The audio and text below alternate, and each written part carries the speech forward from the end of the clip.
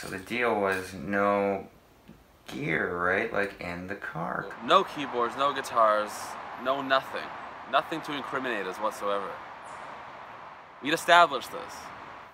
We're driving down and the Gabe, I swear, like fucking 10 clicks off the border is like, yeah, but I got some like shakers and drum accessories. And I think he had some blastics in there and a shaker.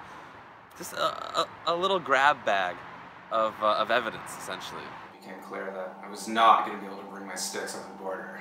I brushed it as my mallets because... No gear in the car. So he decides he's going to bury the evidence. And Gabe, to his credit, like we pull off. We're at a fucking Don Cherry's.